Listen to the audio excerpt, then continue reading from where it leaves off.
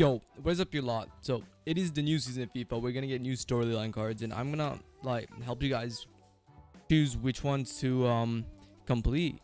Yeah, so just screw all these packs. We'll just skip past. What is that? That's a cool looking ball. All right, so we got Duncan, Thob, I don't know how you pronounce that, and Bakambu. All right, so obviously Bakambu's the best one here, but league wise I would just avoid Bakambu. He's nothing but a super sub. If you need a super sub, ball means go for it, but just do the Cunha. That will be your super sub. You don't need one. That's between these two for me, right? And my head thinks Thob is the best right here. Medium 4-4, left-footed.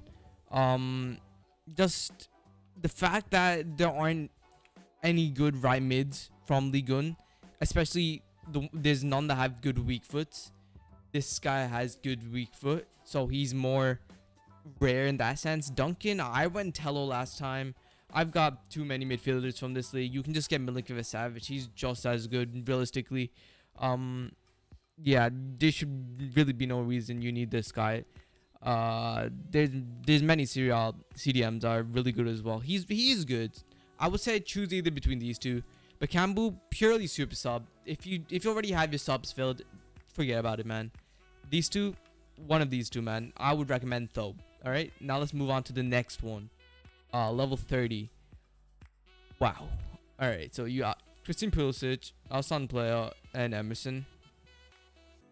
All right, right off the bat, I can tell you Plea is not good.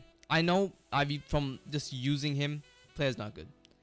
Now it is fairly obvious here. Pulisic is the one you're gonna want to go for. Just even as a super sub, man, he's so much better than Plea is obviously not even in question. Emerson's quite good, you know. Emerson is quite good. So if you are La Liga, need a right back. Obviously La Liga right backs are lacking. I will admit that they are already lacking. So I can understand you going for Emerson if you have a La Liga team, but if you don't have a La Liga team, definitely you don't need to go for this. Pulisic is gonna be the one for me. He's highest rated. He's the best card there. It's pretty self-explanatory, really. Obviously he's high rated than the other ones because his nationality doesn't link really well.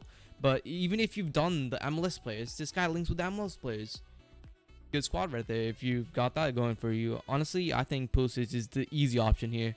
Yeah, and that's basically it. Like, subscribe.